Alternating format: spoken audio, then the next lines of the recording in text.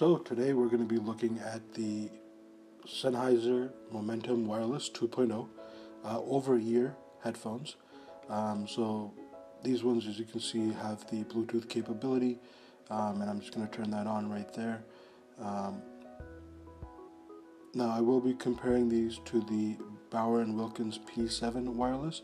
Both of these headphones are equipped with the aptX, I guess you can say lossless or slightly less lossy sound.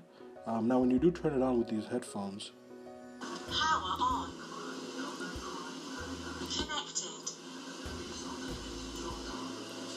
power on, connected. you do get a nice voice feedback telling you when the headphones are turned on and off and when they're connected. So it is a little bit nicer initially, I thought, but after about a day or so, it got really annoying to keep hearing her say power on, power off, connected, disconnected, incoming call. I would rather let my phone take care of that when a call comes in to announce who's calling, and then turning it on and off. A little tone would have been just fine, which I prefer the P7 wireless on, or at least a way to reprogram it, considering that you can connect this to a PC through USB. Now, the construction and the makeup of these pads is very similar to the original the original Momentum Wireless. The design has pretty much stayed the same. There are a few differences that I wanted to point out. The actual ear pads and the space for the ear is actually a little bit bigger than the original ones. So people who had an issue with comfort and fit on the original should find these a little bit better. Battery life on this is superb. I consistently got about 21 hours or so of music playback with noise cancellation compared to the 17 listed on Bowers and Wilkins. Now how they managed to do this, I'm not sure, considering it is lighter as well, but it seems to work. The case that comes with it, actually, I like a little bit better as well. It's a zippered case that has a little pocket on the inside for your accessories, so attachments, cables, etc. Can go in there.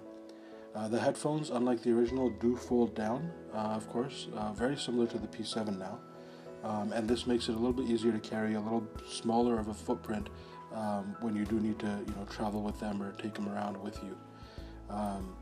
They are very comfortable. I have to say they're much more comfortable than the P7s initially.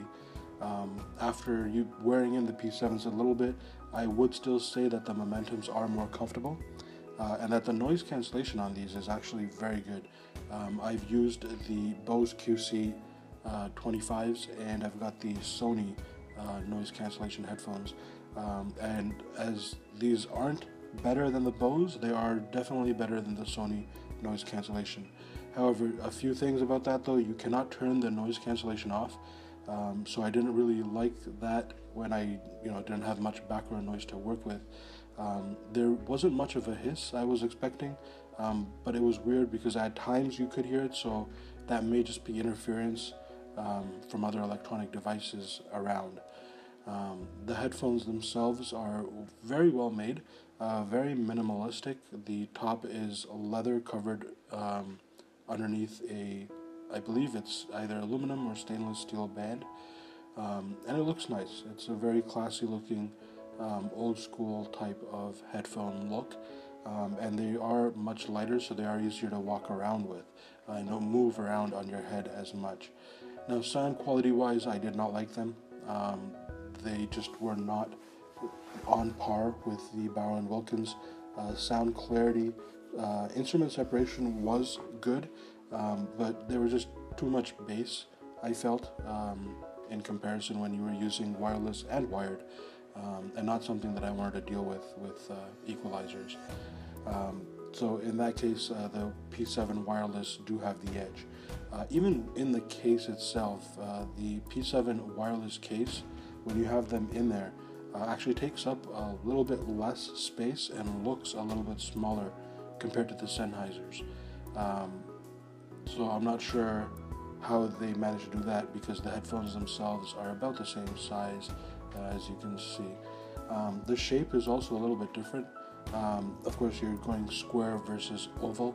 The Bowers and Wilkins P7, you angle the headband on your head to get them to align with your ears, and the square should fit around your ear pretty comfortably. With the Sennheiser Momentum Wireless 2.0, they're actually a little bit oval shaped and have a pad that's a little bit thicker on the back of them versus the front, and that actually helps for sitting on your head a little bit more comfortably, and it has a little bit more play than it did on the original Momentums and Sennheisers. Now, as far as which ones, if you've got a really large head, you may want to consider the Momentums because they seem to accommodate for a little bit larger head. Now, if you're gonna, me personally, I prefer the P7 wireless headphones for sound quality and looks. They both look nice, they're very good looking headphones. The P7 wireless just has a little bit more classy look to it, but the Sennheiser Momentum are great headphones. If you have any questions, comments, post them below and I'll try and answer them as best I can. Thanks for watching.